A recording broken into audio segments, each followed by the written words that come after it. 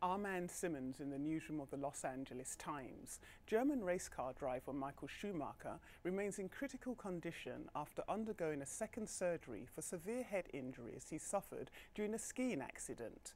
The Times reports that the 44-year-old Schumacher, who won a record 7 Formula One titles before retiring, fell and struck a rock while skiing in the French Alps on Sunday. The Associated Press reported that Schumacher's condition stabilised somewhat after the second surgery on Monday night, in which a swelling of clotted blood was removed from his brain. But the Formula One star remained in a medically induced coma. Fans have set up flags outside the hospital where Schumacher is being treated.